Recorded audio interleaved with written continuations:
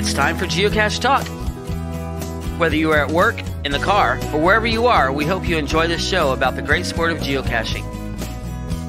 If you're watching live on YouTube, you can be part of the adventure tonight in the chat room and participate with others as they watch the show. If you are listening later, please give it a like and subscribe on your favorite podcasting app so that you can get all of the weekly Geocache Talk goodness. All right. Big thanks to the Travel Bugs for the music on the audio side, and our featured patrons, Demon Hunter 2, Electric Water Boy. And Electric Water Boy has found his 12,000th cache. I think that he's in the chat room tonight too. He is in the chat room. Yeah, we're gonna get some good stuff from him. He's at Legal Draft. If anybody remembers Geo Woodstock last year, we were there. Jess and I were there at Legal Draft, and they have a great root beer. So I'm pretty excited about that tonight. So to hear about very good root beer. Yes, great. Like, I didn't think as an adult I even cared about root beer anymore, but now I do. So yeah. It was that good. That was a fun event. We gave away shirts, and if you ever give away free shirts, it's a little bit like a madhouse. Yeah. It was just shirts were flying everywhere. It's like, hey, free shirt, I wish we'd have saved more of those too, because those are great shirts. They are cool. Yeah. I got one, fortunately.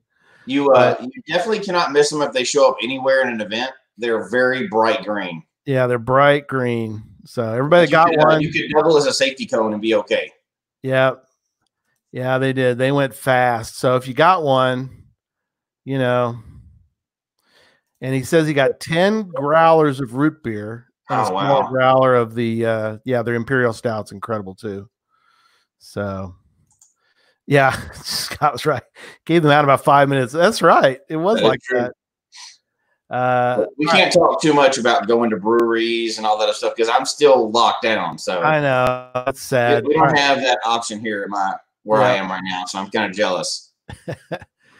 All right. Electric Water Boy, Aggie Jedi Master, Antaeus, Joshua, the geocaching vlogger, Nick at Cashley, One Kind Word, Butterfly Girl, Loon Trackers, the Aussie Geocacher, and our new patrons, Jay Schulz, Little Miss Sunshine, Just Finding Our Way, Whiskey, DJW House, AWOL, Sackishness, The Fours Awakens, Huey 250, Merlin 1392, Random Explorer, and Kenny Mason Mady. I think that's a combination of names is what I'm thinking that one is. Kenny Mason Mady. Or Maddie, probably Kenny Mason Maddie. Sorry about that. You know me in names, Jesse. That's right. If you'd like to become a patron and have me butcher your GC name, click on the Become a Patron link on the front page of the Geocache Talk website, or head on over to patreon.com/Geocache Talk for more details. Patrons get the now famous blackout coin. Oh, look, Dan's ready. I went with the old school one tonight because. Ooh. I thought it'd be more fun. Dan was ready. I love it. The man was ready. On it. He was on it. Other geocaching items during the year, as well as bonus content. And let me tell you, that's with a capital B, bonus content. We have been doing a separate podcast just for the patrons. Once a week, we do a separate podcast. So it's a lot of time, but it's a patron podcast, but I'm thinking about renaming it to the Ambush Gary podcast. that works for me. Fun doing that, so that works for me. There's the Aussie. Thank you, sir. He just finished up doing a game show. He did. I hope I was able to get on for a minute. It was pretty cool. Was it Kahoot? I think it looked like Kahoot. I'm assuming he was using. I only got to get on for the last part. Yeah, Kahoot. That was pretty cool. Yeah, Scott was right. Dan has his organized workshop. Of course, he's ready. You're right. Yeah, that's right. So, kind of organized, semi-organized, right? We'll get into invites to special events only for patrons. Support levels start at as little as Bison Tube level, which is $3 a month. Let me welcome my co-host Jesse. Good evening. Glad to be here. Although the time change is messing me up. It's like wide daylight here right now. Yeah. And that's messing me up. And I'm used to like saying good evening. It's dark outside and I have to turn the lights on and stuff. And right now it's daylight. So this time of the year always messes me up. Oh, Janice says it was fun. Well, good. Way to go. Way to go, Craig. Yeah, it was a good one. He had it run well. So exactly. Way to go. Organized chaos. That's funny, Darwolf. Yep. That's what life is right now, right? Organized chaos. Is organized chaos. Yeah. All right. Sponsor tonight is I'm ambushing Jesse. I don't know if he's ready to grab. I'm never ready.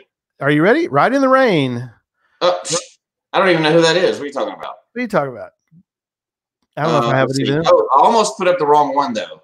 I had the he's got there you go. I almost put up the promo code, which is no longer available, but I have a whole stack of stuff from it though. Yeah. Although stay tuned. We might have another code. We might have some more stuff to give. That'd be awesome. Hoping for that. Ride in the Rain is an all-weather writing paper perfect for all your physical caches, large or small. Any pencil or most pens work fine. For the best experience, try one of their all-weather pressurized pens. Ride in the Rain is available in a variety of styles, including notebooks and printer paper. Check them out at writeintherain.com, and that's RITE intherain.com. I've started actually as part of the new log that I got from the blog. Yep. I'm doing on my cache as part of the template. So I'm using that template, now to do the conditions and the geocache and everything else. One of the things I'm adding in there is I'm making sure when I actually come across a log, one of these caches that have Right in the Rain, I'm like, thank you. Yeah. I hate mushy logs. I'm trying to be nice about it, right? Because I don't want to like downplay any of the other caches, but I'm like, thank you for the dry log. This is exactly what I want to see. Right in the Rain is awesome. Thank you. Thank you, owner, for that. Because you don't see them every single time, but when you do, you're like, oh, this is good. As soon as you see it, you're like, I'm good. Yep. So that's kind of nice. Hashtag no more soggy logs. Is that a thing? Or are we just making that up? No, I think that's what it is. Okay. Let's make it up. Go ahead and throw it out there. It is now. Yeah, it is now. Yeah. I thought that was the Ride in the Rain folks gave that to us, the marketing guy. Hashtag no more soggy logs. Oh, well. I don't know if we're going to start that yet or not. So. Oh, we're not starting yet? Oh, well. Don't hashtag. Okay. Gary's not good with keeping secrets, so it's okay. So there we go. All right. Let's jump right into show 198 as we're going to talk about geocaching workshop with the Truck. Daniel Truckenmiller's with us tonight. I did get a haircut. That's right. So, Daniel, welcome to the show.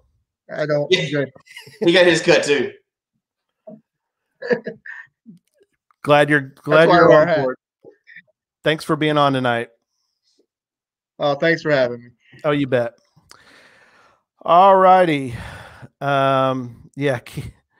Kenny Mason Man is like, same barber as Dan. That's great. A soggy log band. Yeah, that's funny. That's true, but it's no more soggy logs. That's right. All right. Oh, I wonder. Dan's asking about 190. What is in store for 200? You know what? I can't answer that question. No, Jesse's been banned from the show 200 notes. And the show 200, I got a whole thing set up for that, but it's going to be good. We've spent some good portion of time on it.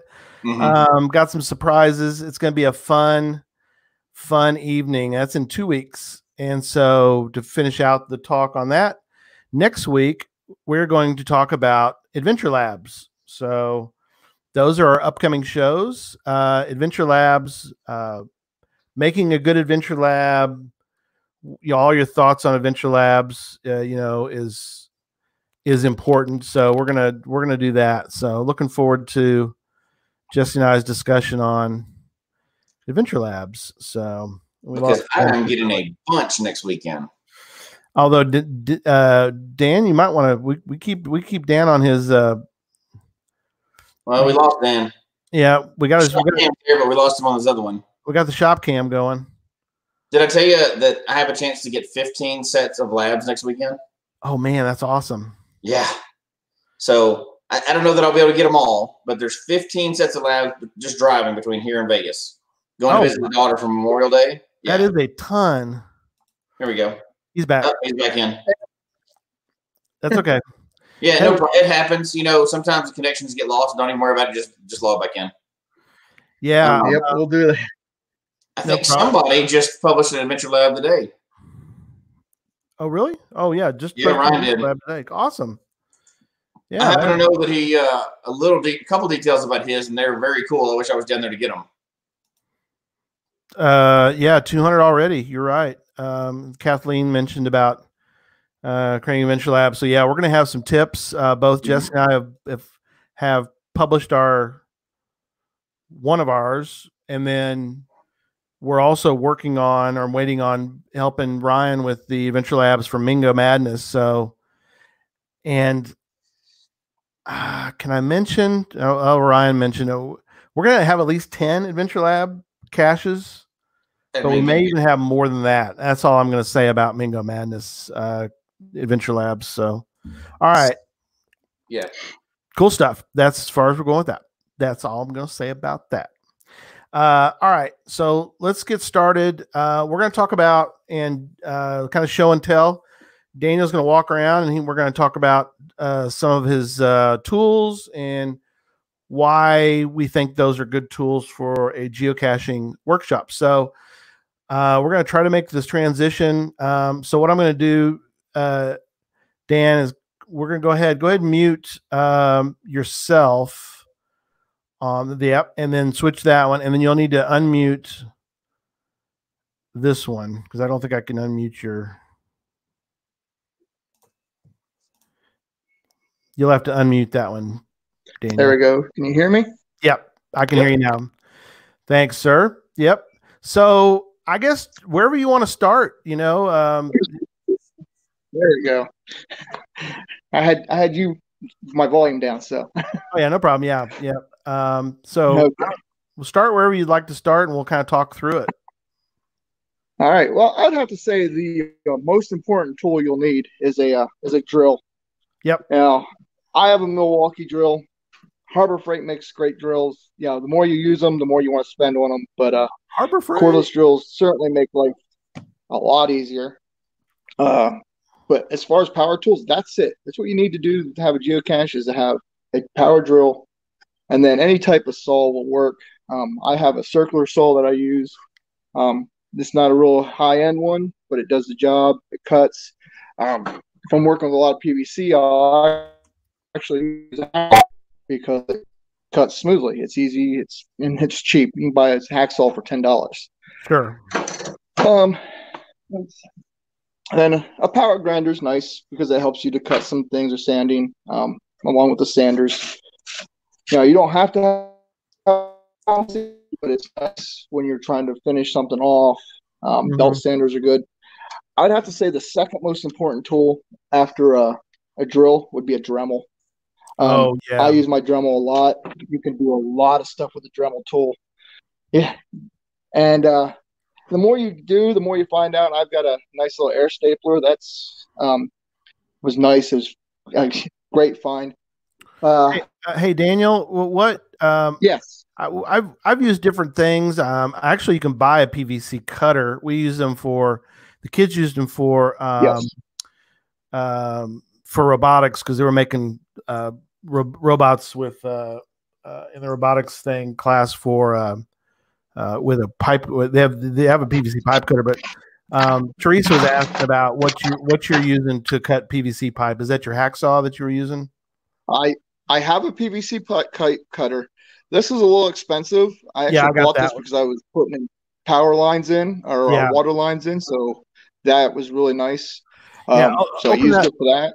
Yeah, open that thing up so people can kind of see them in the middle of that. Because if you open it up, you can kind of see how it's curved. Yeah, show it up to the camera there if you can. I'm going to set you down for a second. Yeah, that's fine. Yeah, those are nice if you're cutting a lot of PVC pipe and it's easy to use. There you go. So and this is nice. This has got just a little. Yeah, it's got the ratcheting part to it. Yeah, you don't have. It doesn't take a lot of hand strength. Yeah, it really doesn't. It doesn't. No, you're right. That's very similar to the one that we used to set up a sign in Texas. Yeah, Jesse and I, we still have it. We're hoping to get a different one, but if we need it in a pinch, we've got it. But yeah, PVC cutter, those are nice, the kind that ratchet, because again, you don't need, you would think that you need a lot of strength to cut a piece of PVC pipe, because you look at it and you're like, that's gonna be rough. But those cutters do a great job. So yeah. I think what I use a lot of for PVC, as I'm showing here now, is it's a miter box, just a plastic miter box and a miter saw. I think I picked that up at Walmart a while ago, and I use that pretty hard. It does a nice cut, and because you have the miter box, you can hold it in there and you get a nice straight cut. So that helps. But I cut a lot of PVC with a chop saw. Oh, okay, yeah. I do have a table saw. It is not here at my shop right now. My son is using it to do some remodeling, so he has my table saw, which is a great tool when you're working with wood. I do have a router, which is nice, and it's one of my favorite tools. You can really do some work. Now I had to manipulate this, and I have it. You see that zip tied there? But for safety, I have a foot switch. So I step on the foot switch. Right. And I put my foot off, and it shuts off.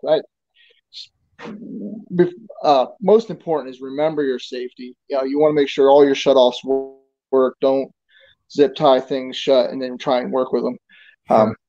And then I have a scroll saw, which is really nice if you want to start doing some nice, like, intricate cuts. The scroll saw will do a great job. So Dan, question in the chat room about different saw blades. I think there is a. Well, do you use the same? Do you use the same blade for PVC as you would wood, or? I use the same blade for PVC that I use for wood, only if I'm cutting Schedule 40 or heavier PVC. Okay. If I'm cutting light PVC, I'm looking at a fine tooth blade, something with a lot of teeth.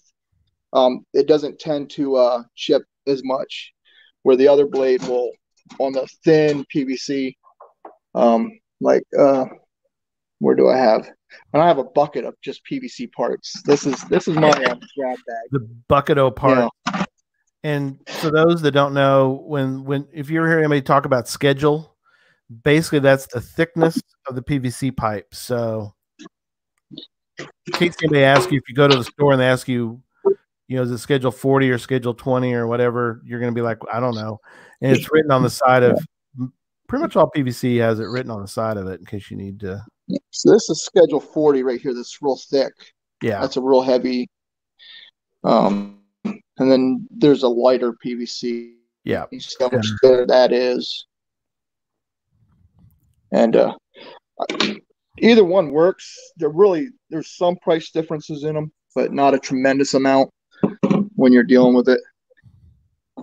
I love my I have a very small drill press, which is nice. And here's the thing. The biggest mistake you can make when buying power tools is going big.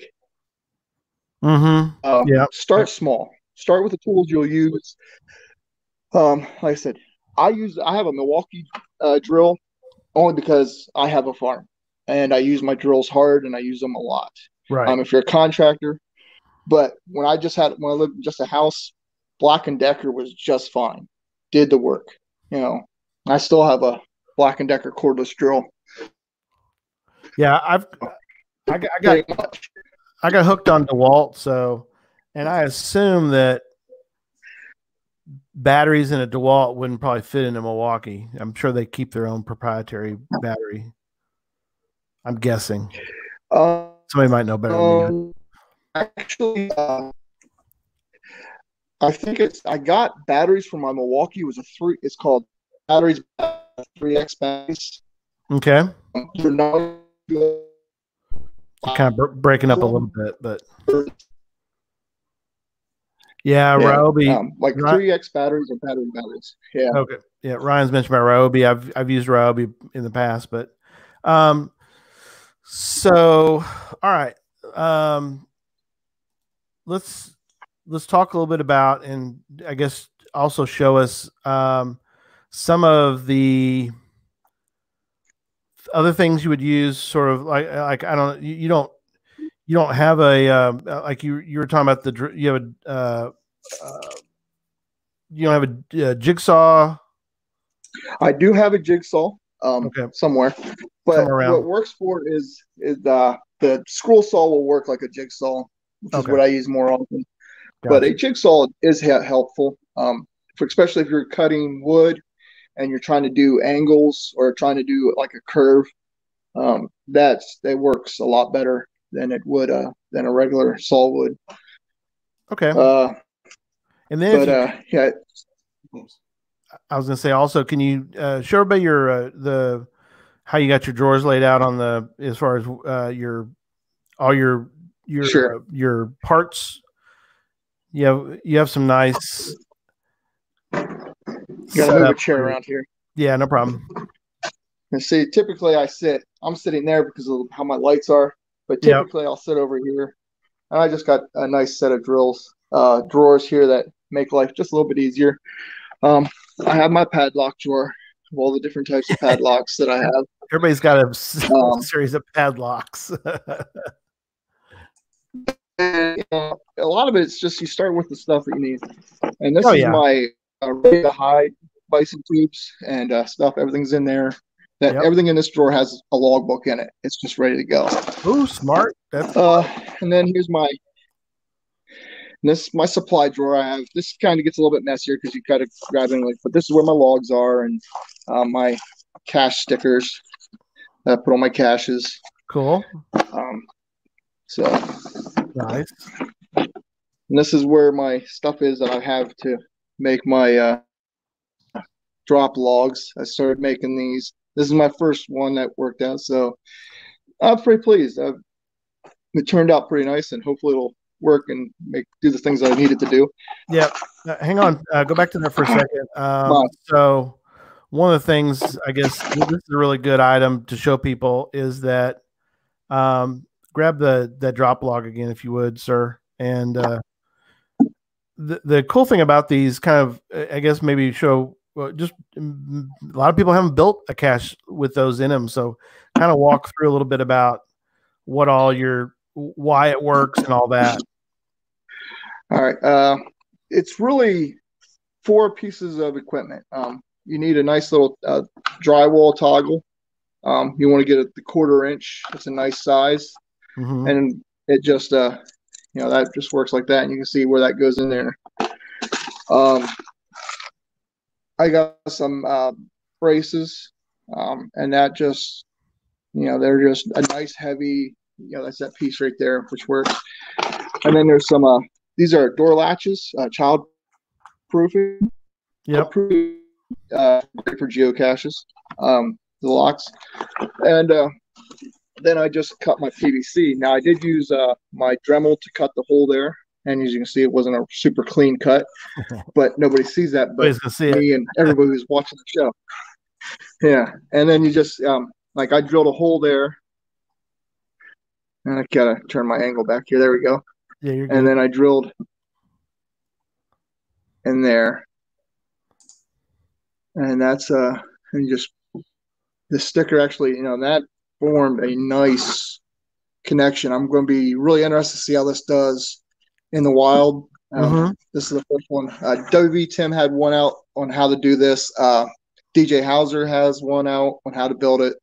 And so that's where I learn a lot of my stuff. I watch a ton of YouTube videos of how to build and how to do stuff. Gadget Talk is one of my favorite ones. Plug. Well, appreciate that. So let's do this, Dan, if you would. If you'll go and take a moment, switch back to your laptop. We'll give you a minute to do that. And then if we can, what we'll do is we'll walk through some of your projects that you're working on. So, yeah, Ian, it's like he looks away and all of a sudden we're talking about some crazy contraption. Yep. That's what happens. You never know what's going to happen. So, yeah. So we're especially when I'm involved. Yep. So switching back, I'm going to mute your other one.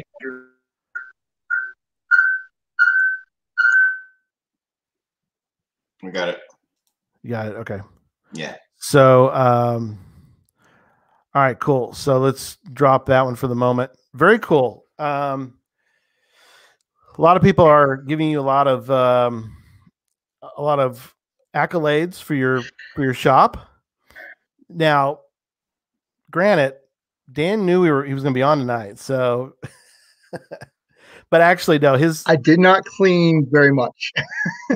I did clean up a little, but I didn't spend a whole lot of time. That's funny. But you did a Periscope last week, I guess, and that's when we kind of started talking about this whole deal. And the shop looked good then, so I'm not, not gonna say anything. Your shop looked good back then as well. So, but yeah, you keep a nice, organized workshop. And that's tough. It's taken me years to get this organized, and this is super organized. It used to be a whole lot worse. My wife helped me with a lot of the organizational tips when we used to share a space in the garage. Then we built the shop off to the shop was actually inside of a pole barn that I have on the farm.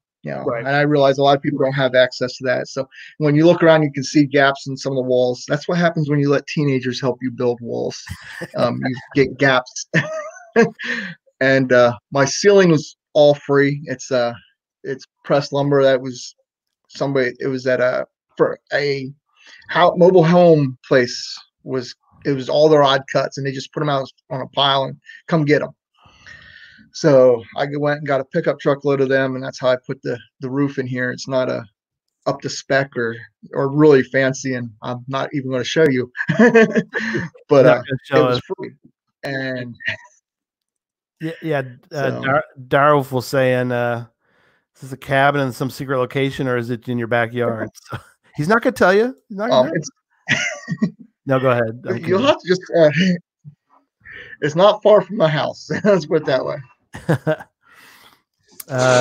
Craig, I'm hoping Chrissy doesn't see this. I just got yelled at today for having a bunch of extra containers in the garage that are like spilling over and everything's messy. And if she sees this, I'm gonna have to tell her we didn't do a show tonight because she's off doing something else. But you can't see this and yell at me for your organization because mine is not up to par like yours is for sure. Yeah, because you live in the Northeast. Old Coon and Bud down in Arkansas wants to know if you're heated or cooled. So I am heated. I use a turbine heater, and I do have a kerosene heater. When it's just cool, I'll use a kerosene heater, but when it's really cold, I use my turbine because then it'll warm the room up pretty good. I do not have any cooling in this room as of yet. That's something I am seriously considering because this room gets very hot in the summer. Yeah.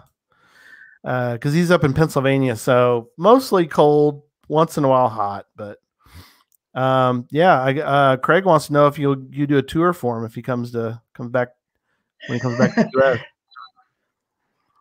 Oh yeah, I've actually had events here. I've had 2 different events here to do, and a lot of times, and my shop's open to anybody close by who wants to come and build a cache or wants to work on a cache. Just reach out to me and I'll gladly share the space. Very cool. Chad from that show you're talking about, the award-winning Gadget Talk, says he loves seeing other cache creator shops and tools they use to make stuff. So thank you, Chad. Yeah. Well, Chad, I've seen your shop and I don't even hold a candle.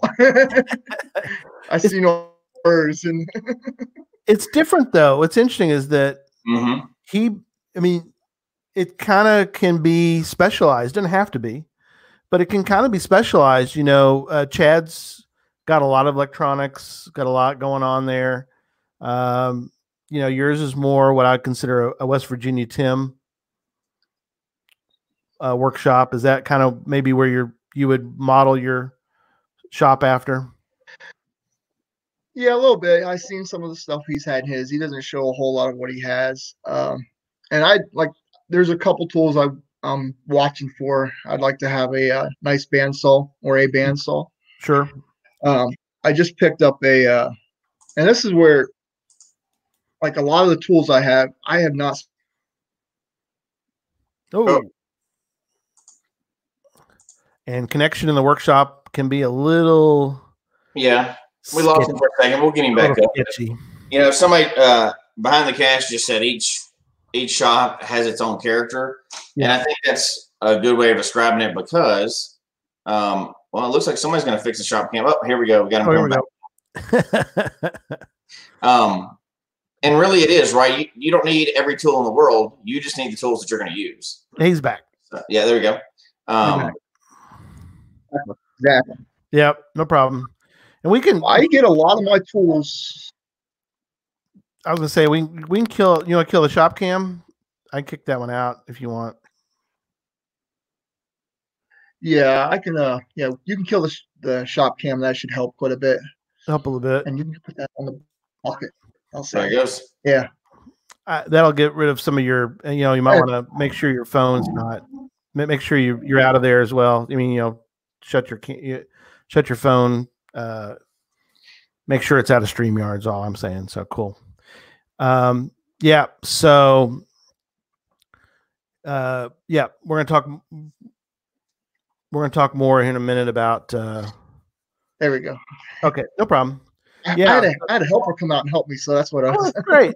There you go. That's always good. Yeah. So, we were discussing about tools. I think, well, we were mentioning about how each shop has a little bit of different, feel to it, personality to it, but yeah, get into that'd be a good thing to talk about. Let's talk a little bit about kind of where you got all your tools or how you approach getting your tools. Well, Santa Claus has been very good to me. Yay, Santa! I do put on my wish list every year for Santa, and that helps. But a lot of it comes from yard sales, private sales, Facebook Messenger or Facebook Marketplace, Craigslist. I watch those. Harbor Freight is a great place to buy tools if you're not going to use them hard. Right. I typically go, if there's a tool I want, I'll go to Harbor Freight and buy it first. Yeah. And if it lasts me 5 years and I have to buy it again, sweet deal, great. If I buy it, it lasts me 3 months, then I go buy a better because then I'm using it too much. Yeah. And that's kind of the, buy the tool that's going to fit what you're doing. Like I said, my son and I share some of my tools. That all those big red toolboxes are all his. And he's getting ready to move into his own house, so I'll probably lose those toolboxes, which gives me some space. But it's purchasing tools that you can afford. Don't go out and get something that you can't. Don't go in debt for something. Right. Right. No, that's a good point. I bought the chop saw I bought for $50, and it's like a $200 saw. Mm-hmm. Off a friend who was moving, and then the stand it was mounted on with the rollers on. You really didn't get a good view of it. You might have. My wife picked that up at a yard sale for $10. Right. So that was a nice put together. I've had a circular saw and my router given to me for helping somebody move. Oh, cool. My in-laws had 2 scroll saws, so they let me have one of theirs. Cool. Which I've used a little bit, and my I'm looking at it. I'm drawing a blank. Oh, my drill press. Yeah, drill press. Yeah. I picked that up for $35. Yeah, and that was. You can't beat that. Well, and that's a good example of it's. And this is something we were kind of talking about. Even really one of our themes tonight is you don't need.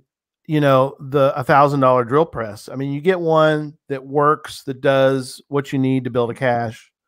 Right. And that's the kind of thing that I think that was really what we all talked about prior to doing the show was I don't want to show Adam Savage's because he's got a bigger budget than most of us. Yeah. He's making millions of dollars and there you go. So Adi's saying we need to do a show. Yeah, there you go. Combination. Oh, we're both clicking on it. Sorry, go ahead. You got it. Need to do a Harbor Freight versus Home Depot episode. Yeah, that's actually a good comment. So he's joking about it. However, what you just mentioned, I think, is important because we have people in the chat room right now that are going to listen to the show that have tons of build experience. We also had somebody ask what a Dremel was. Yeah. So there's a wide range of knowledge and experience on a lot of these tools. And I love that you said you got some stuff from yard sales, because there's some people in here that are just now, they got into geocaching and they've always done other things throughout life. They've never even considered building something or building up a workshop. So I think it's great that you mentioned, one, you got stuff secondhand, and two, that's yard sale. Unlike many other things in life, you don't have to. It's the best way. Got Corvette to drive to the mailbox, right? You need get what works for you. Harbor Freight for a lot of home stuff is good, and used tools are okay. They still work. They're going to work for a long time if they're if they're halfway decent. So I'm glad that you mentioned that, because a lot of people are like, I can't invest that much money in starting off to build, but you can do a lot with just a handsaw, right?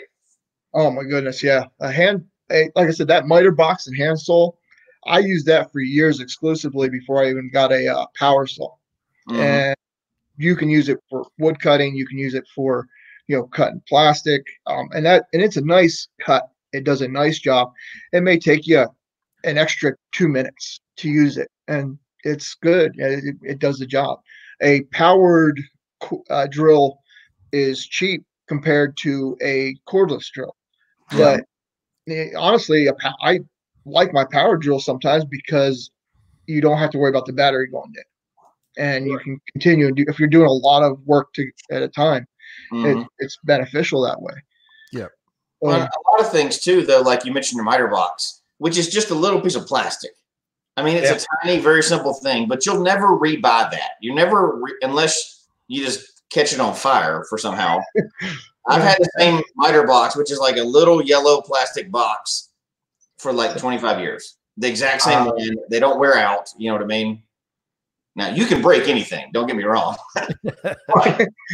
Stuff generally doesn't just wear out. There's a lifespan on everything, but a lot of the things that you buy, unless you just totally destroy the blade on a handsaw, it'll last.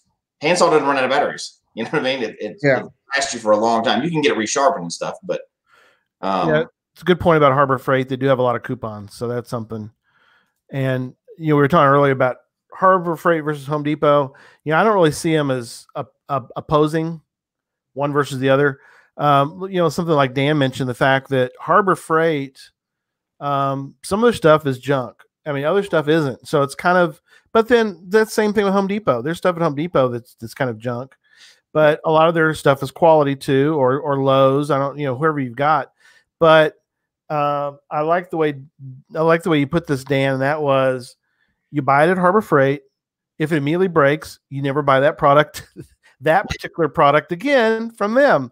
But if it lasts for 5 years, then you're like, okay, you get your money out of it for sure. Yeah, you just don't make the same mistake twice. But a lot of it has to do with how much did you use it in that 3 months or 5 months. 5 years. You're now, right. If you use it every day, like if it's a tool that you're going to go out and you're using that every day, and you buy it at Harbor Freight, it's not going to last you 3 months. You're going to get so many uses out of a Harbor Freight tool, or you're going to get so many uses out of a Milwaukee tool. I mean, the numbers are different, but you're still going to get something else about Harbor Freight that a lot of people don't understand, like the wrenches, and like you've seen a lot of my wrenches hanging on the wall. They have lifetime warranties on them. Yeah. And that's the difference between Pittsburgh tools, which is what's on there, and Snap-on tool, which you're going to spend a couple $100 for the same tool set, is the difference in the fit on the bolt. A Snap-on tool is going to be a perfect fit on, if it's a 9/16 bolt, a 9/16 Snap-on is going to be a perfect fit every time. Right. If you're using a Pittsburgh tool, there's going to be just a little bit of play. It's going to be and that's the difference between a high quality tool and a cheaper tool is the variance in the how tight it is. If you're turning wrenches for a living, you're going to spend the money for a Snap-on because you don't want to be stripping bolts. Right. If you're a farmer like me, most of the time the bolt you're putting on is rusted anyway, and it's thicker than it's supposed to be. Or you're going to end up torching it with a saw anyhow. So just to try it with a wrench is at least a shot. Yeah, exactly. Electric Water Boy mentioned earlier something that Jesse mentions about Dremel. So that's something let's take a moment and talk about, because a lot of people, like you said, aren't as familiar with the Dremel. So I guess, yeah, Dan's going to grab his Dremel. We'll kind of talk about, I think Just Finding Our Way says he doesn't miss having one, and that's fine. I mean, different people have different tools for everybody, right? Different tools. I like using a Dremel because, well, one, if I break the blade, they're cheap. I usually have a handful of them, depending on what I'm making.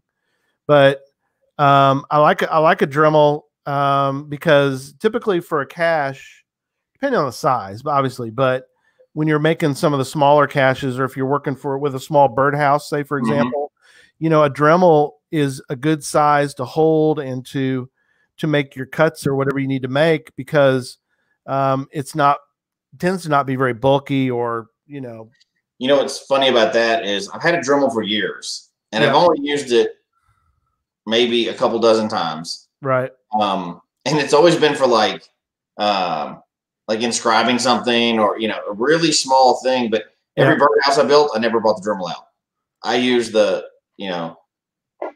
other tools every single time. So it's kind of funny, table saw or whatever else.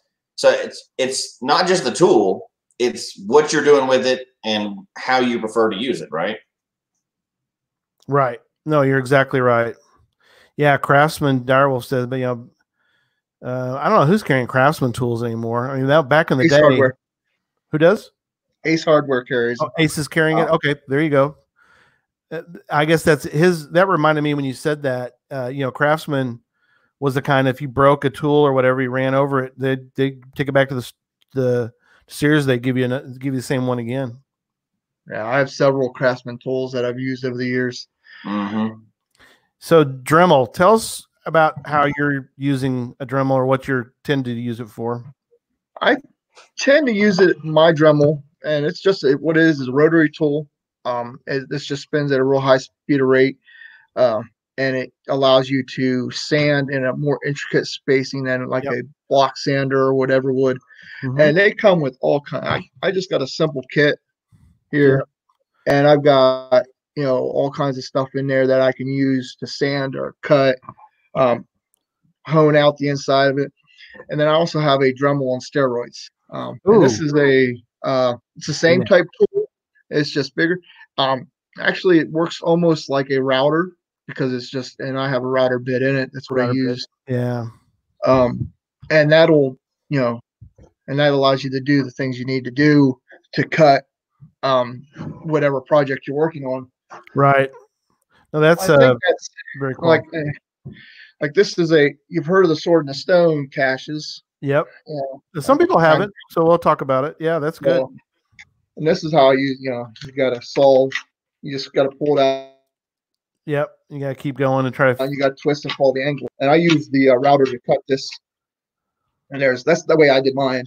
Yeah. But if you look at these, my angles, what I did was I actually had that bracketed and I drew my pattern. Yeah. And then as I ran it through, it was actually in reverse to my pattern was. So as I went, I could follow my jig that I had made to allow me to cut through it.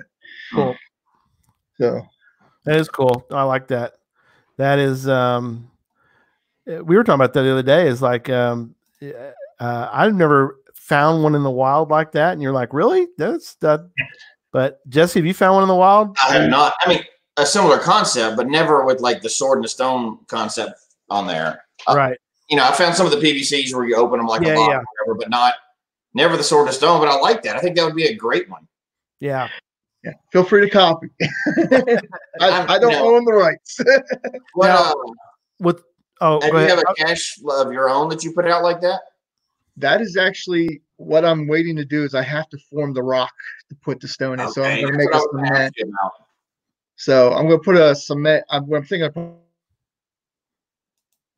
probably going to do is take a cement bucket at an angle and just fill the bucket with cement, then break the bucket off just outside of it. And then I'll have just a cement rock with the cache in it.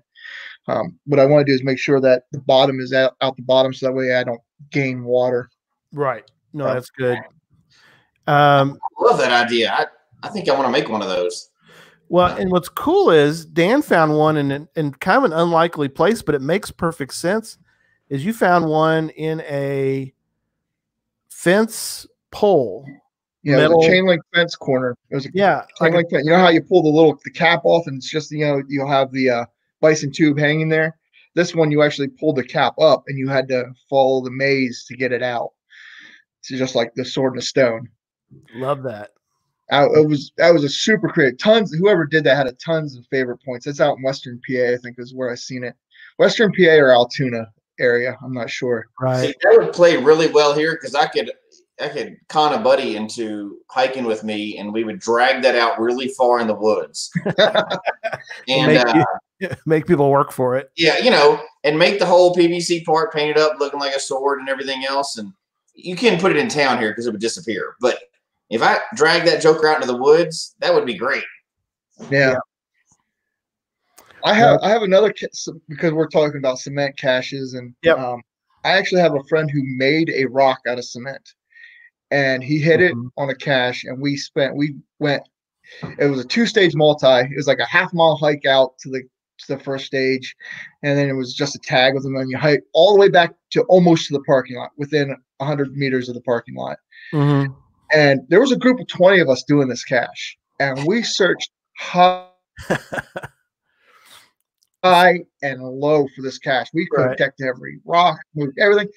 The one lady with us sat down on the rock, and it rattled. Oh wow! Like a ammo can rattle. That's awesome. You've got to be kidding me. And the guy quit caching, and so he pulled the cache, and I messaged him, says, "Can I have? If you have that container, can I have it?" And he gave it to me. So this isn't a small container at all. Whoa. Yeah, that's a good size. I mean, you see that, and this is a pretty hefty. Yeah. That's looking pretty good. Yeah, depends on where you put it. Is that a full-size ammo can under it?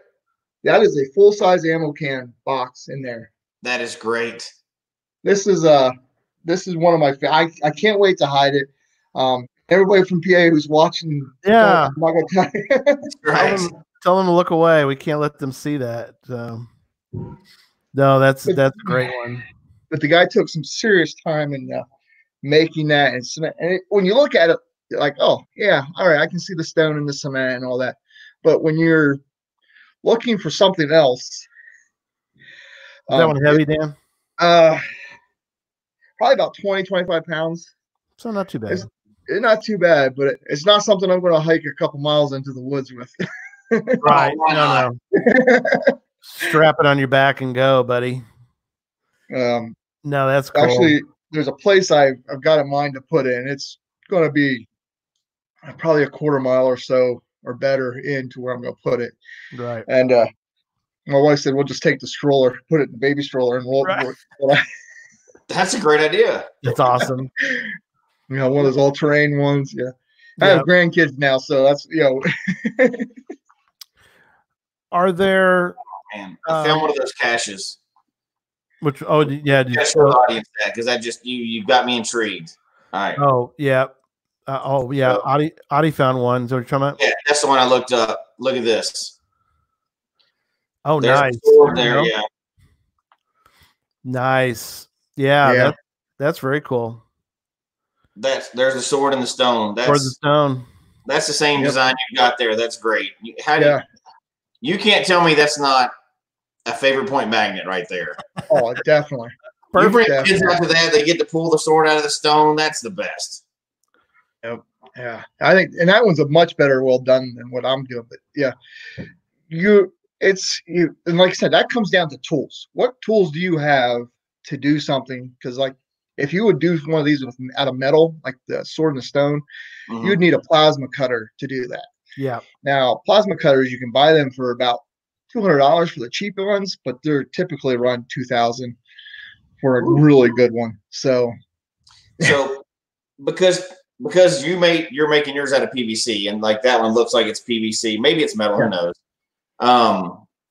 You used it with just a router, right? But I did a full-time, a big tool. Nope, that was an easy router. And I made a jig to actually, let me give it, I'll show you. Yep. Something else we will I think will be interesting. Oh, he's back. Yeah. Oh, another cool one. See what right here is now. I did steal one of my. I had 2 of these here, and you can see where it was mounted. And then I had my router bit would stick up through here. Right. And then I had a black line right there. Oh, gotcha. And then I would just turn as I needed it and fed it through, and it made it cut really nice. Actually, about the 3rd or 4th try, and that was the thicker PVC, which is nicer because the thin PVC, like if you're going to do something like that, you want to go with at least the Schedule 40 or the heavier PVC, right? Because the router will chip. Yeah, you're cut wider than it's supposed to on the thinner stuff because your vibration. Yeah, your PVC will vibrate more and you'll get more play. So, but PVC, we could do a whole show about PVC really for that's what you make the little bombs out of, right? That gets the police called. The PVC, you just put sometimes. Well, that's why you got to be careful with the PVC. Make it look like a pipe bomb. Not a good idea. Oh, there we go. Does this look like a pipe bomb? Yes. I probably wouldn't put it in an urban area. I like that. I love that's a hidden. That's like a hidden maze cache, right? To me, that actually looks like a door ram, but that's true. That's my first thought too. Post pounder. What are you talking about? It's what the police carry one of those to, right? Jesse, you probably carry one of those. Yeah, they work really well on a door. Damn, the door's going down. Police, stand away from the door. Yeah. We need to move on. That's a different show altogether. That's a whole other show.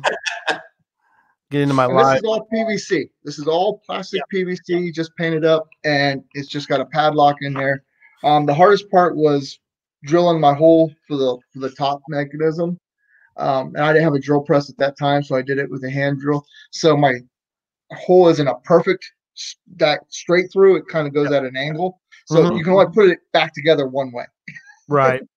So for some people who don't, hold that one up again, because I think some people have never maybe found one like that. I've only found one, I think, like that. But kind of explain to people how that cache works, if you would.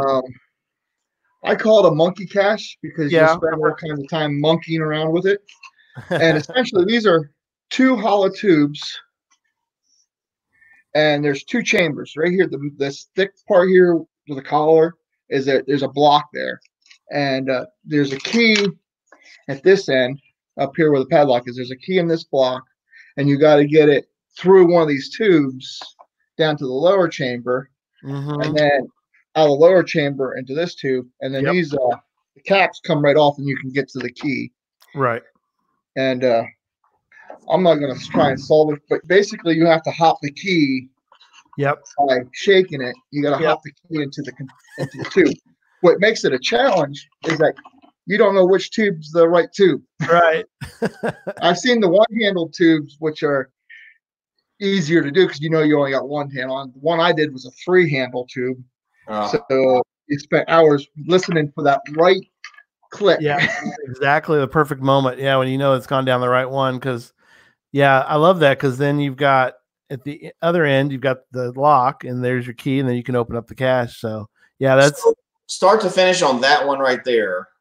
What tools did you use? A saw. So it could be a hand saw up to a full good. I think I had to use, because this is a 4-inch PVC. I think I had to use just my hand saw because I don't have a saw big enough to cut it. So I used the hand saw and the drill. That's it. Cool. And then it's purchasing the pieces. This is the only thing that made this expensive is that your 4-inch PVC pipe.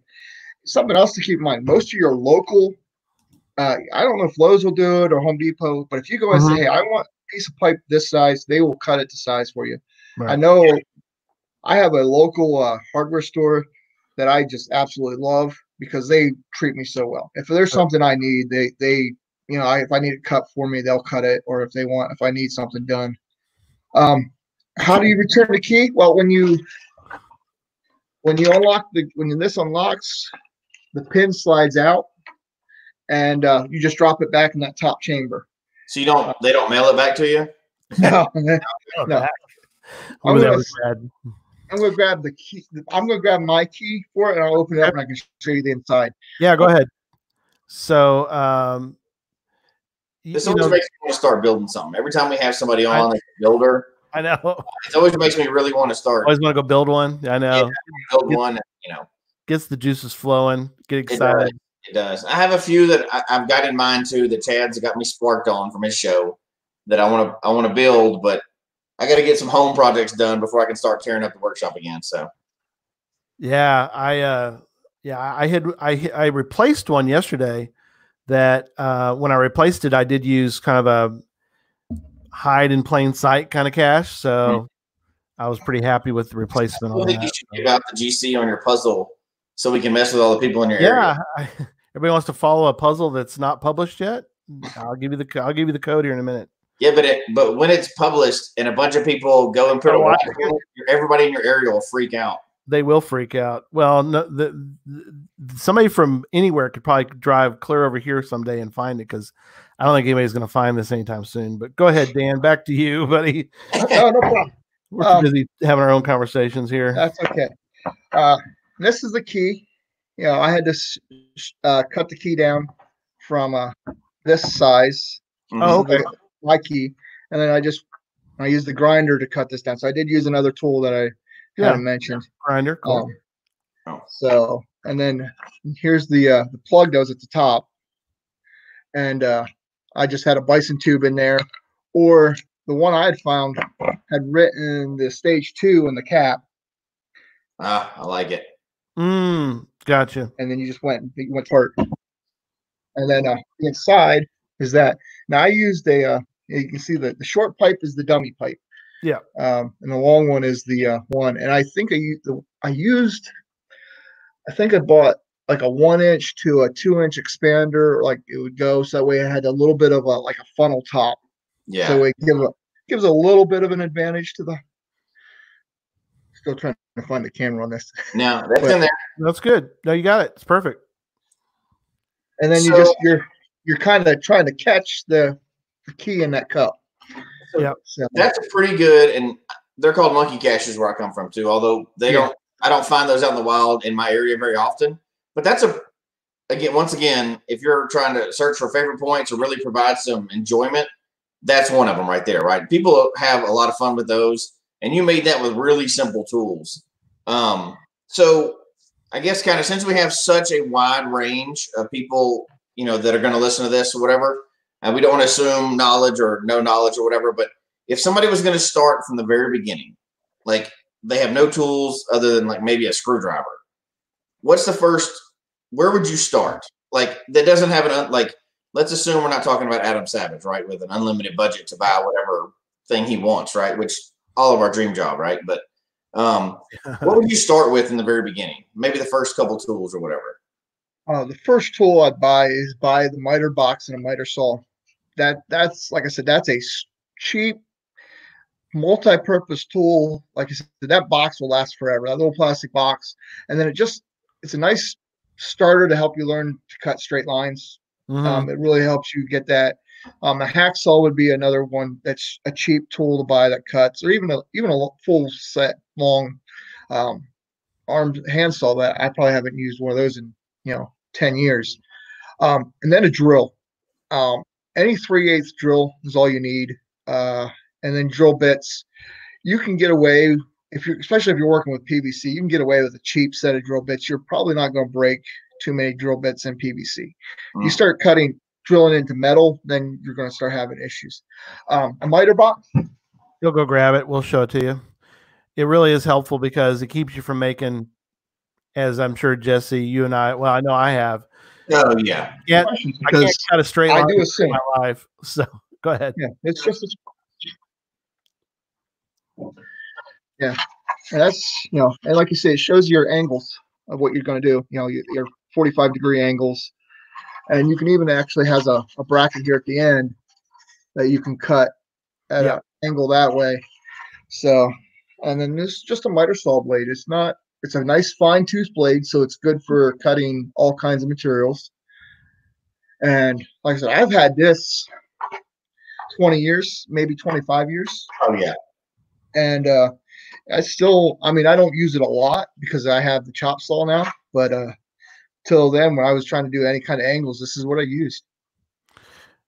Oh, Craig's saying his shirt's in the corner there. Yeah, that. We'll get No, show his shirt. the one up there, the triangles or the squares on it. Triangles. That's cool. That's awesome.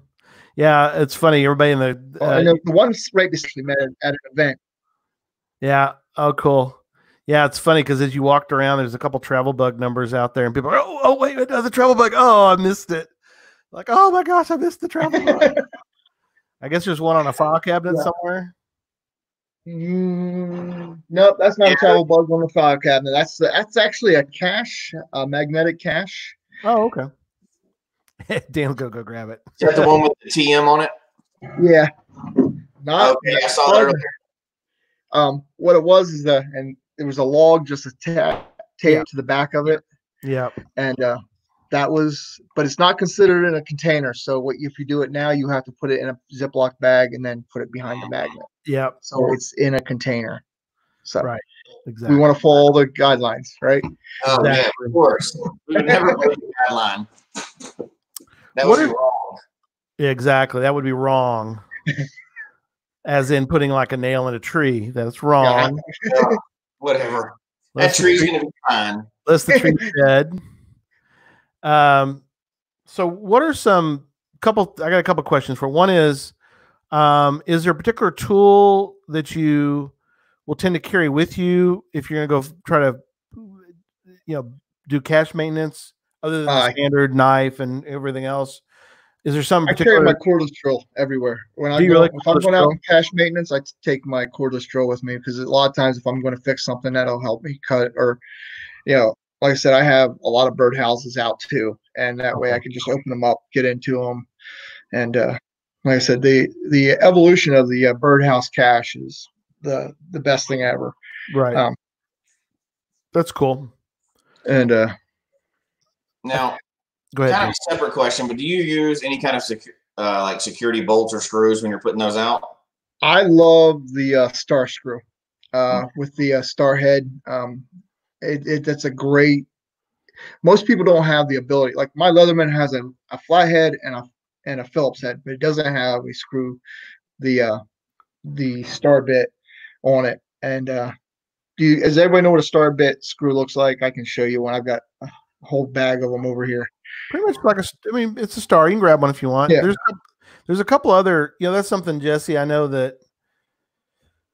It's for West Virginia. Tim likes doing that, where he'll use different kinds of screws, so that it's harder for people to. Yeah, people don't have it all because people will. Yeah, there's a star. Yeah, people will take them apart, unfortunately. Yeah, and there's the square one. The square ones are kind of cool. You don't see them as often. Yeah, I use all different types of screws.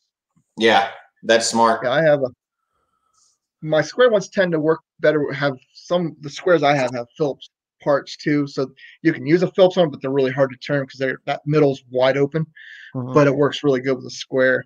I do use some timber locks on occasion. I use a wide variety of stuff on the farm to try and make things stay together. Goats are very destructive, and so are pigs. Right. I've got a starhead screw that's about 6 inches long. That's for screwing something into the neighbor's farm from here. That's how long it is, right? No, that's good. And I've even seen, we've been trying to get someone time, kind of an anti-theft one. I don't know if people have seen that, but there's a kind that you got to make sure you get it just right, because it only lets you it only lets you tighten it, it won't let you unloosen it.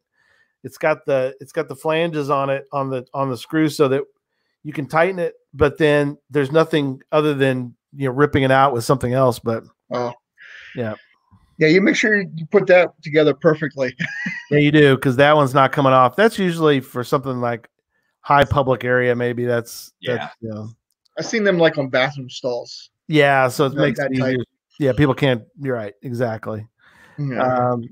So what are some, now that we've got people some of the basic tools that we mentioned, what are some of the basic caches that you think would be good for people to start with?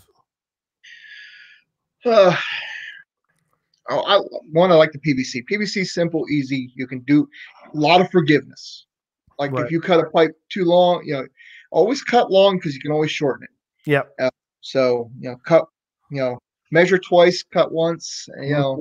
I usually cut twice and then measure and forgot. Oh shoot! That's why I have this whole bin of scrap of PVC pipe at different lengths. Start with them a little longer because, like you said, it's harder to try to put another piece onto it. That's right. Start over. I still haven't found the board stretcher yet, so I know it's out there, but I haven't found it on for sale anywhere. Yeah, I heard about it when I was a kid, but I never found it. But birdhouses are real easy. Yeah. One, you're doing either 90-degree cuts or you're doing a 45-degree angle or just slight angles, and you're putting a box together. Sure.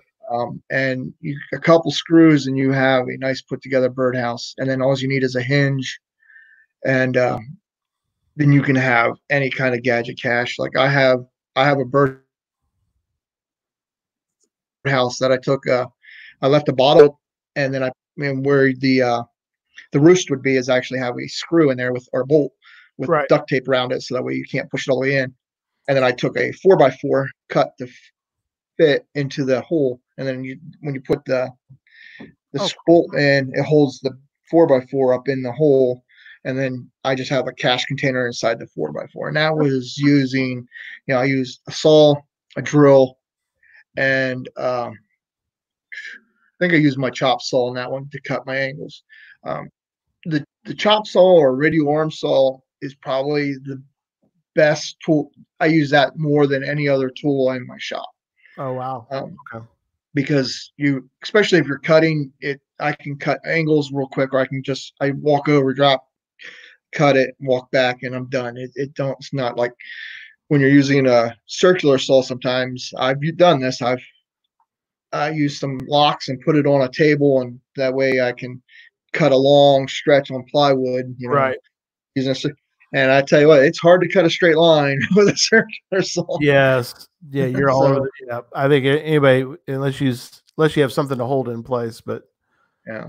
Yeah. Yeah. There's, and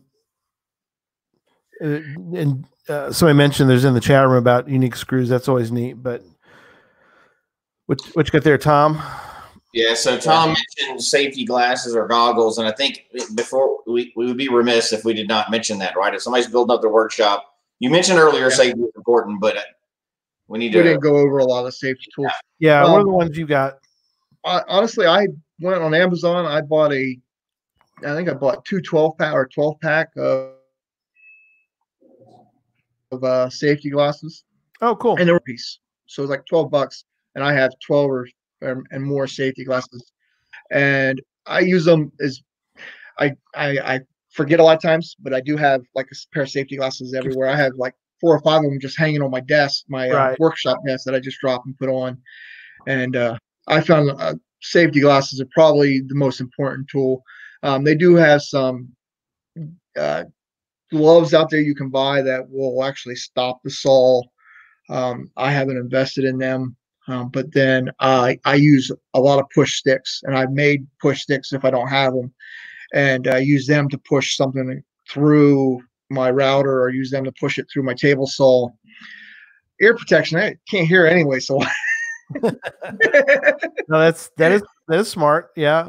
And earplugs, yeah, the foam one, or the head over the ear ones. Yep. It does get noisy, and you're dealing with, like, especially if you're drilling metal, you get some high pitched sounds. Absolutely. Well, and you got to be careful. Got to wear some sort of eye protection. Yep. Mm-hmm. So safety glasses, are probably your most important, because your eyes are hard to replace. Yeah. They don't grow. If you lose sight, it's hard to have it grow back. Yeah. It's not going to happen. So as they're messing around in the chat room, they're about eyes and seeing is overrated. Well, Yeah. I don't think so. You've got two eyes. You only need one, right? I'd suggest keeping both, but yeah, you got to really, really do need to be careful. I like the idea. I forgot, that's the thing that like I tend to watch Adam Savage's one day builds, and he does not. I mean, he's built. He used to work for work for Lucas. So I mean, Star Wars. He knows all about how building and so forth. But he'll do the same thing, like you said. Is he'll have around there a couple different of those push sticks because you don't want your fingers near that saw when it's going. That's why you use a piece of another piece of wood or something to push it through. That's always smart.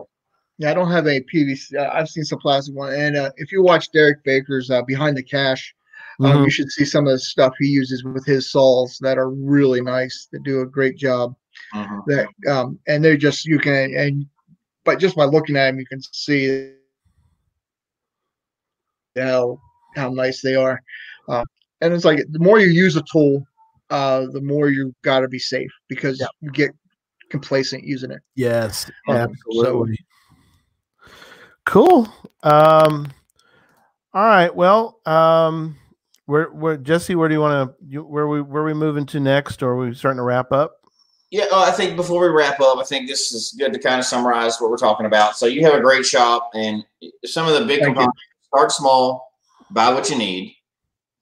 Safety is important. A lot of times you're going to be in your shop by yourself too, and I've made multiple trips to the ER with blood squirting out and everything else. It just happens, right? So even trying to be safe, it's still stuff's going to happen. But get the minimum tools you need. But I think one of the things that is really helpful in looking at your shop, you keep yours really organized. That is such a benefit. That's not my natural state, right? Or mine. The fact that you have it really organized like that, though, if you know where your tools are, if you know where all your pieces are, you're able to really move through, and it speeds you up a lot. Now, getting organized in the first place may be hard, but I think when you go into an organized shop and you know where everything is, it makes all the difference in the world. And I know we don't even have time to barely touch on that, right? But I'm sure you spent some time getting that thing organized like that. When I moved into the shop, I spent a lot of time, and then a couple months before we moved in, like a year or two before we built the shop, I had organized my garage. I was sharing the garage with my car and everything else. So my wife and I, we started a bucket system.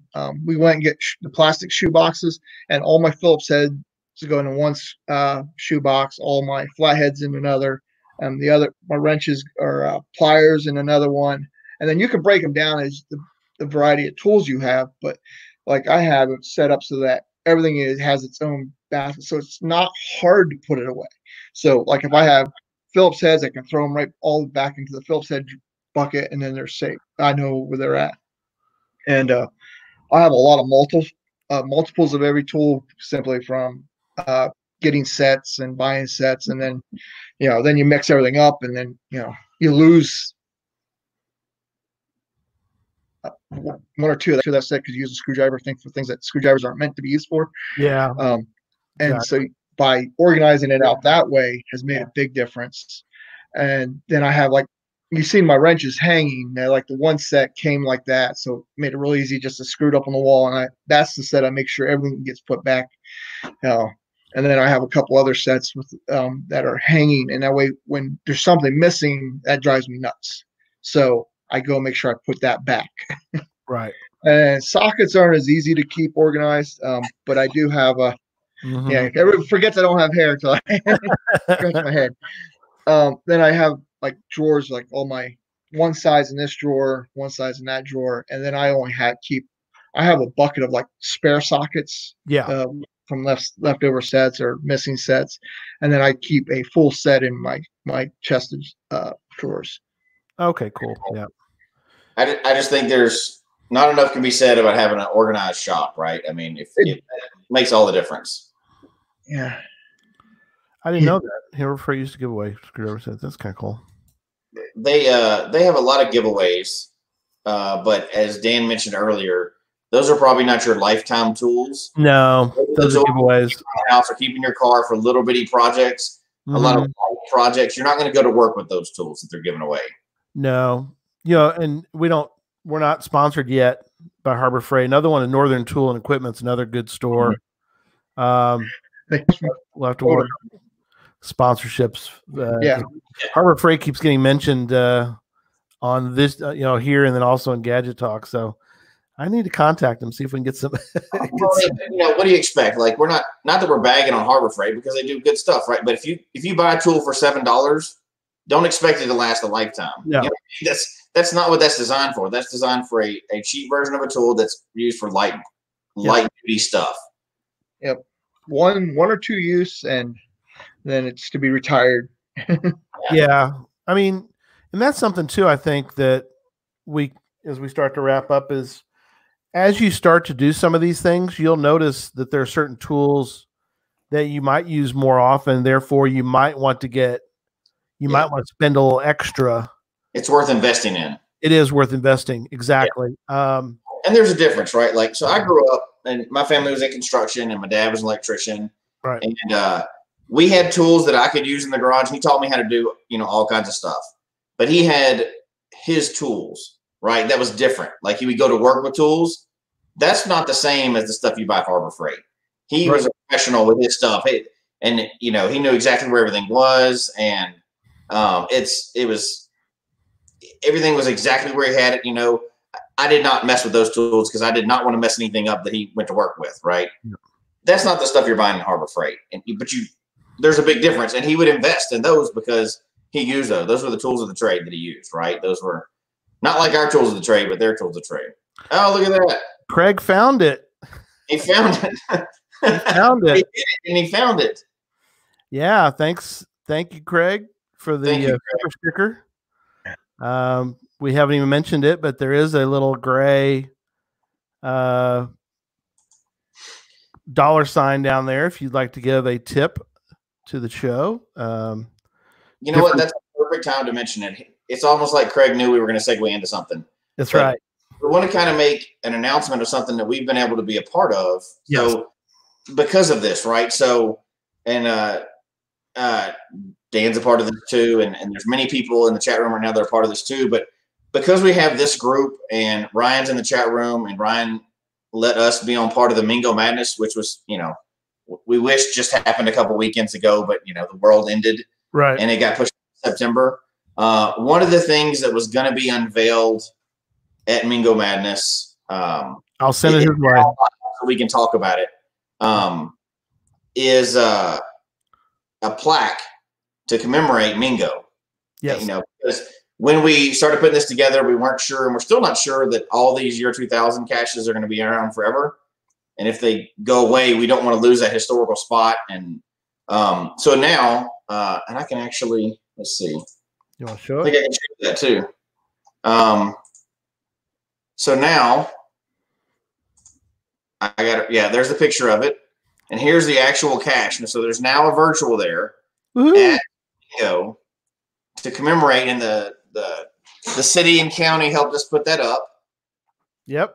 But so the people listening right now and the people that are part of this show and the Mingo Madness team is now commemorated forever in geocaching history, because there's a plaque there approved by the state, approved by the county, that is going to forever mark that spot as an important part of geocaching history. And even says Mingo Madness crew and Geocache Talk right at the very bottom. And there's a virtual there too. There's a virtual there now too. Yeah. Because of the new virtual rules, everybody that visits that has to take a picture in front of that sign. So that's and there's something. There's something hidden. There is. There is. Of course, there's something hidden on that sign. Of course, there's. We're not going to be a part of anything that doesn't have something hidden on there, right? Yeah. So there's another shot picture of it right there of the plaque, and then of course at the bottom of the plaque, it says, the plaque has been placed by the Mingo Madness team, and it was funded by Geocache Talk. So that's the patrons are the ones that did that. Yeah, and thanks to Ryan and the Mingo Madness team for one, letting us be involved in it. But you know what? There's more people that we wanted to mention in this too. Yeah. the area of Mingo and Colby and whatever else have been so invited. Now everybody's going to find this out in September, but it was supposed to have already happened. So now we can talk about it. But yeah, this place has become, they're excited about geocaching, and we're not going to get into the Mingo show right now, but there's more stuff coming. There's labs, there's other stuff that's going to happen at this big event. And they were so excited. They were kind of sad this thing, because they all knew about it, the Chamber of Commerce and stuff. Yeah. But if nothing else happened, the event comes and goes, there's a little new piece of geocaching history left behind for them and the people of that area for a long time. And they're very involved in this coming forward. But since Craig did that event there, we're talking about money, which we don't usually talk about money. Right. Some of the money supporting this show has helped us be a part of that. Absolutely. And now this show is forever a part of geocaching history. So it's very exciting. The virtual just came out on the anniversary, and it's kind of cool that we're all get to be part of this thing. So yeah, very cool. We're here for the beginning, so at least we get to be here for the 20th anniversary, right? Yeah, no, absolutely. I'm looking forward to getting out there. September road trip. That's what I'm talking about. Seems so long, so long away, but yeah, it's not. It's it's about 100 days. I actually have a countdown clock for it. So, and we're not going to get sidetracked, but there's also other big stuff happening then too. 110 days. So. They have a great event planned, though. We know that. We've got to be part of this, and there's a great event plan, so it's awesome. Yeah. Oh, Ryan's like too far away. I know. But you know what? Ryan's going to skip it. He's not going to go. But I think if it's got any chance of happening this year, it had to move to September. Oh, yeah. No, that was totally beyond control of everything. The world ended, literally. Yeah. Dan, are you going to make it to Mingo? Oh. Nah, that's a little far out for me. A little far from him. He's in Pennsylvania. Somebody's asking. Cut out there? Yeah, just for briefly. That's okay. So are you? Can you share your GC name for people? Because I think somebody's out in Pennsylvania wants to come find some of your caches. So it's the Trucks Crew. That is my GC name. That's Is it all one word? Or is it the Trucks is one word and Crew separate? So 2 words. Okay. Yeah. Very cool. Very cool. Yep. The Trucks Crew is his GC name, so that's perfect. All right. Well, that's awesome. Dan, did you have anything else before we wrapped up? Not really. I think any questions, anybody has anything they want, like I said, if you got some questions or if you had some ideas and you're trying to fill them out, message me through Geocaching or look me up on Facebook. We have if you live in the central Pennsylvania area, there's a group called Anna Valley Geocachers on Facebook. We focus on the Susquehanna River from Williamsport, Berwick down to Sunbury, which if you don't know those towns, then you probably aren't going to want to be a part of us. But we're welcoming anyone, and we just basically is about this local area that we cache in, and that's a good way to get a hold of me and find out what's going on. Very cool. Awesome. And yep. People are going crazy with that button. Thank you so much. That does help. I just wanted to make sure people realized what some of that support went to do, and they're having fun with the tips in there now. So yeah, that's awesome. Even little notes in it as well. So. We appreciate it. Absolutely appreciate it. Shave Club memberships. That's crazy. Right. Hey, we're all groomed now. That's one of the coolest things. We've been so excited about this thing forever. Now we finally get to talk about it. But this group of this show gets to be a part of geocaching history forever. Yeah. So on YouTube, I think it's a gray at the very bottom. There's a gray $, in case you're wondering. So thank you, Teresa. Yes. Thanks again. Appreciate everybody, And thanks, Dan. Thanks for letting us into your private, your private workshop there. And, we definitely appreciate that. And hopefully it helps people out as they're laying things out, because I think really we're seeing people wanting to put more and more creative containers out. But some people are kind of scared on where to start. This is a great, like Chad's doing some great build stuff, but people don't always have the stuff at home to do it. It's not hard. It's simple. Yeah. That's great, though. I really appreciate you coming on and showing that. So, yeah, I'm blessed. Absolutely. I appreciate my wife for letting me have the shop and for she does all the way along with caching and that. And there's been some people along the way who've given me a hand up. So I'm just trying to return the favor and get people back into caching or into caching. And it's been really amazing to see all the new cachers that have been hitting my caches that have 5, 10, 20 finds. So it's been exciting to see all the new fresh blood. It's just, it makes it fun. Yeah, no, absolutely. We definitely appreciate that. And, you know, the one thing I would say before, I know Gary's trying to close the show, but the one thing I would say is kind of almost exactly what you said. If people are into caching or want to get re-energized in caching, one of the best ways to do that is put out a cache that really excites people. Right. It's just one. You don't have to become the next, you know, the Trucks Crew or Chad or, you know, WB. You don't have to do 800 of these. If you put out one that you can be proud of and people get excited and fun about it, you know, having fun with it, you're going to get energized again. You know what I mean? You're going to get or renewed or whatever else to get those logs in and people are like, oh my gosh, this is great. Your desire shoots through the roof to become a better cacher at that point. Yeah, absolutely. Very, very true. Well, thank you so much, Dan. It was find him also at the truck on like Periscope, sometimes down to a Periscope from his workshop. So yeah, or in live, depending where or out. If I find a good cache, I'll do a Periscope. That's true. And I've seen a few of those. One last thing I'll throw in here is hide the kind of cache that you like to find. If you like finding a certain type of cache, hide that cache. That it'll go a long way. Yeah, absolutely. That's perfect. All right. Well, it's going to wrap up tonight. Let me play this. Folks, we hope you've enjoyed the show tonight, as well as our new format. Please email us your comment at geocachetalk@gmail.com. Don't forget to follow us on Twitter, Instagram, and Facebook. The show can be found on Apple Podcasts, Stitcher, Radio Public, or Spotify, as well as at the Geocache Talk website. Don't forget to click that subscribe button below and ring that bell notification so that you can see and hear the show on a weekly basis. And tell your friends about the show. Get them involved with us in the chat room. And until next week, don't just talk about geocaching, go geocaching. Good night, everybody. Good night.